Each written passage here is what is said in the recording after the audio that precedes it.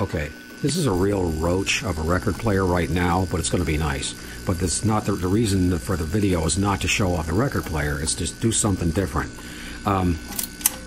This may not even work. I don't know. It should work. It's got a lot of noise to it, but I want to see modern music played on a 1957 record player with a modified amplifier.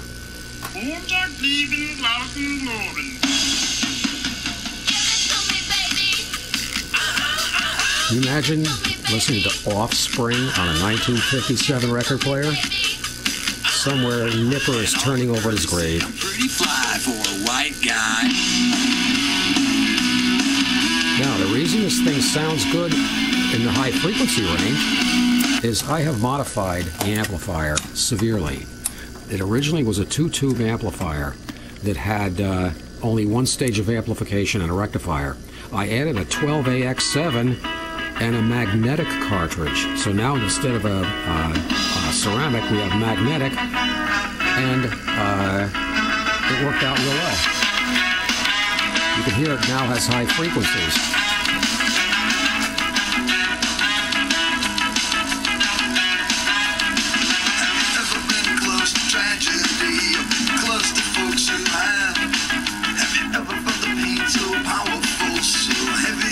You can get good sound out of 45 RPM records. This is proof. As I said, the changer itself is noisy, so it doesn't do it really justice, but it'll sound a lot better once it's put all back together again. This again uses the same VSR changer as the, whoops, that didn't even drop down. Like I said, this thing is a work in progress. There we go. I think this is Sister Hazel, another kind of anachronistic selection. Oh no, this is Marshall Crenshaw. Great record.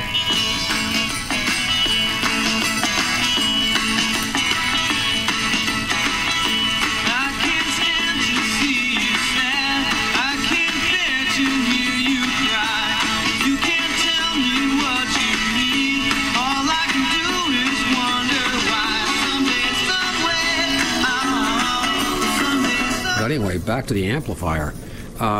This really was a significant overhaul on this one.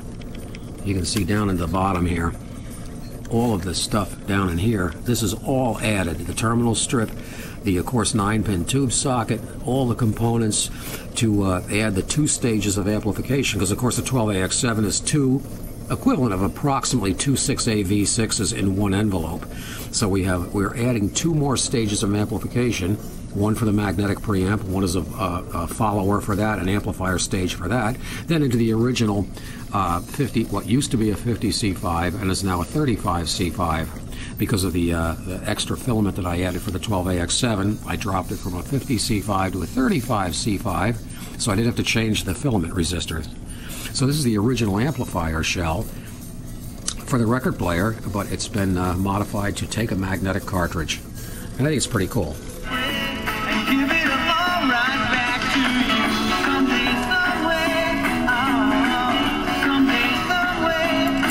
This record player is pretty cool. It's got the turquoise cabinet with a white trim, and it's got the gold speckles in the paint. And we'll go into this more when I restore the rest of the record player. Here's Sister Hazel. Finally, I figured out what it took a long, long time. Now there's a Of course, I don't have any grounds on it either. because I'm trying. There's been time to dull my road and leave you. Just can't turn and walk away.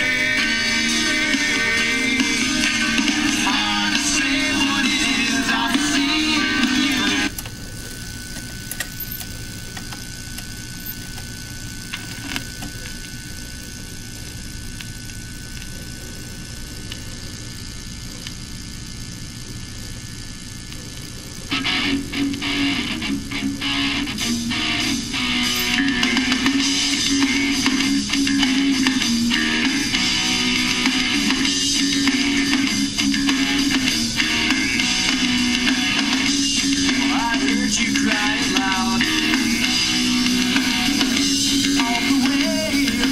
of course, Green Day.